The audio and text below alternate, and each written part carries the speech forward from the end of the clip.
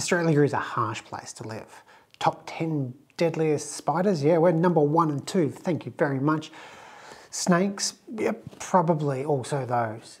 Bogans? We've got the highest bogan per capita in the world. Australia makes for tough people, and it also makes for tough woods. Did you know, and this is a true story, that early American hand tools, chisels and plane blades were actually just Australian woods shaped to look like chisels and planes? Hard maple, more like not all that hard maple. White oak, more like mildly attractive styrofoam. Not just content to work with woods that are often described as tough as rocks, sometimes we even put rocks in our wood to just prove how tough we are. For this project you're going to want some very specific things. Some stones. It's hard to do stone inlay without stones. I'm using Azurite. It's a blue coloured stone mostly, and it comes in a few different sizes, and you actually need the smaller size as well as the big size. The small size fills in a lot of the gaps, and you can make the small size by just crushing up the big size with a hammer. That works. I'd also recommend washing the stones if you bought these. Just let them soak and drain and then sieve out. Otherwise they'll be a bit of a grey, dusty, dirty colour, which doesn't look that great.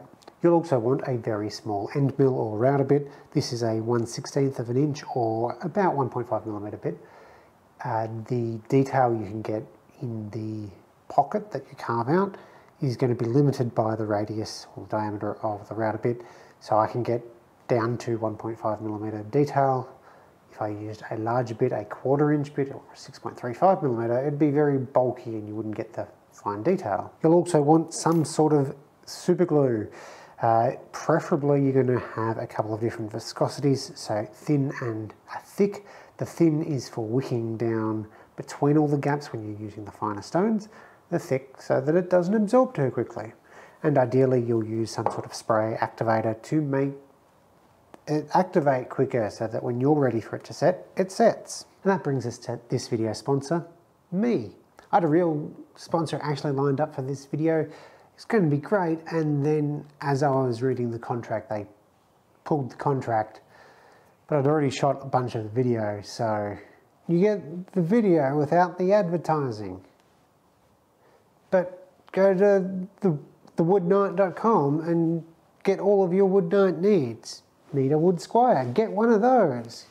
Need a wood knight? He's also there. The first step is to actually get the design onto the wood. For this I'm using transfer paper, specifically carbon transfer paper, not graphite paper, as graphite paper doesn't transfer to wood very clearly. The design is taped on one edge to act as a hinge, then a sheet of carbon paper is placed underneath. Then just trace over your design and it will transfer.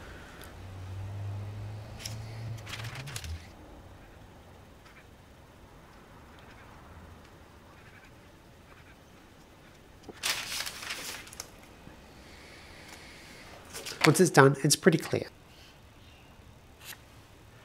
The first step is to cut out the pocket for the stones to go into. Depending on the design, this can be tedious to use a 1/8 of an inch or smaller bit. The depth will depend on the size of stones you're using. Small bits like this aren't too grabby, so they're pretty easy to control to freehand route. A downcut spiral bit is the best choice, but really any straight bit will work.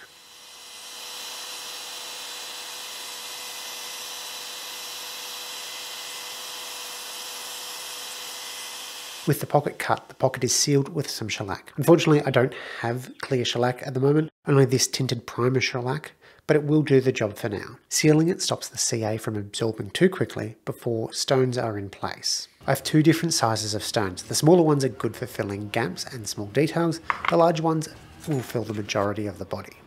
I'm using thick CA to lay down a bed of glue for the larger stones to bond to.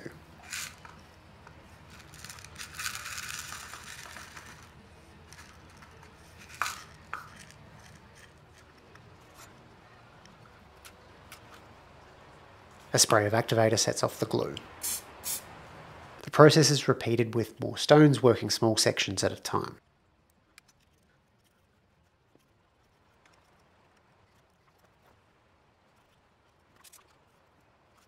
Knock off any excess into a container to use in the future. Try and scrape as much excess off as possible, just so it's easier to level it later. To fill the gaps, this time the smaller stones are put in place, then the whole area has drops of thin CA put on top. The thinner glue will wick between the smaller stones and bond, whereas the thicker glue may just form a film layer.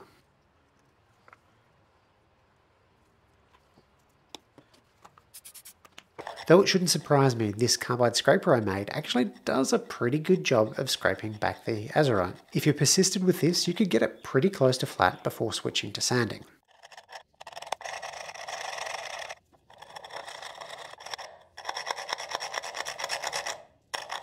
Another way to level the stones is just to sand them flat. Standard sanding discs will work, but harder wearing ceramic discs or silicon carbide discs will do better. Silicon carbide discs are probably the best choice for this, but they typically don't have holes for dust collection in them. Perhaps it's cheating, but an even better way is to use a drum sander to knock off the majority of the stones. You'll need to take many shallow passes, but comparatively, the whole thing goes very fast. After the high spots are knocked back, you may find empty pockets appear. Using the smaller sized stones, those can be filled and then glued down with thin CA. Once dried, it's back to the drum sander until flat. This process may need to be repeated a couple of times while flattening to get a nice smooth surface.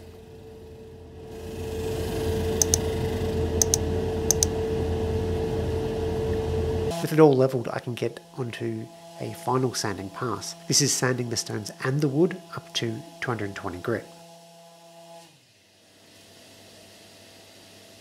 As this is more of a test than anything, I'm giving it a quick coat of orange tung oil. To make this look like an actual project, I'm going to be turning it into a pencil box, and for that I need to make a quick box.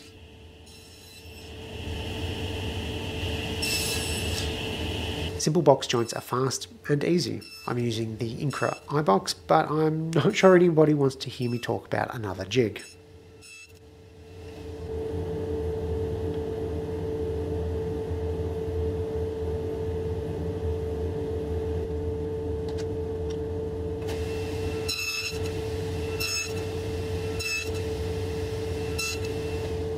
The box needs a groove for a floating panel and sliding lid. My small parts routing jig version 2 is still my favourite way to make plunge cuts with a router on small parts. So much for not talking about another jig. It's hard to see, but the non-through groove is being cut, stopping in the actual box joint fingers, so this groove will always be hidden.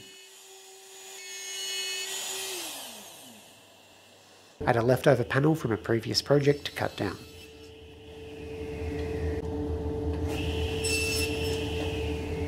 Rather than widening the slot to fit the lid, I'm rebating the underside of the lid at the router table. Using a thicknesser made me a little bit too nervous because of the embedded stones. For the lid to slide out, part of the front needs to be cut off.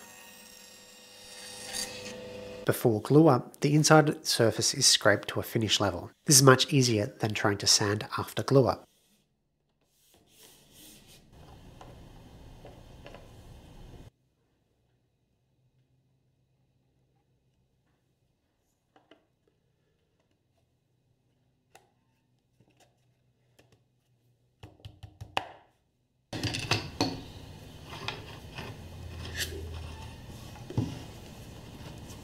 The box is glued up now. The joints are proud though, and I want to flush trim them off. I find the easiest way to do that is here at the table saw using this L fence and just a regular table saw blade. So the way that the L fence works is that it attaches to your regular table saw fence. It's just clamped on, and this section here can move up and down. You move the fence on your table saw left and right to line it up with the edge of the blade.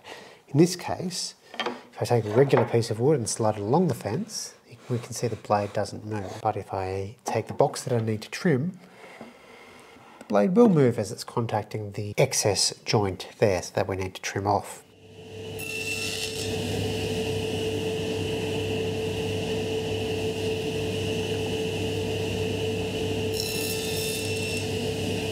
Then a month and a move of house and workshop happened. The box just needs a final sanding before finishing.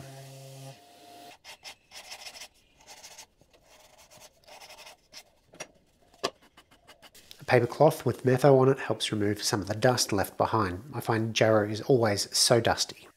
To match the lid, orange tung oil is used as a finish, which really makes the jarrow pop.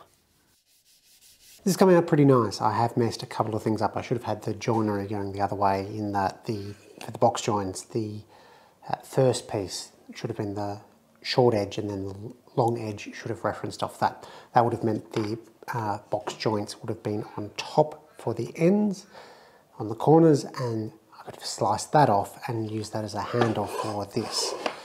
And I also cut this a little bit short, so it's just not ideal, but the point of the project was the inlay, the stone inlay, not the box itself. So this will go to a friend who really enjoys this character, or the board game associated with this character. It's for Flamecraft, so hopefully she'll quite enjoy that.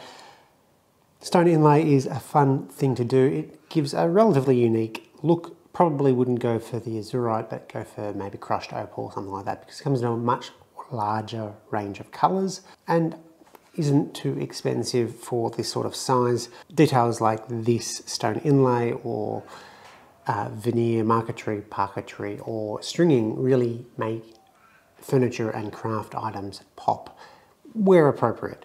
You may not see this on a dining table, but on an occasional table, hall table, boxes, cabinet doors, they can add a really nice personal touch to whatever you're making. So give it a shot, not too hard, and the results can be pretty nice. Thanks for watching.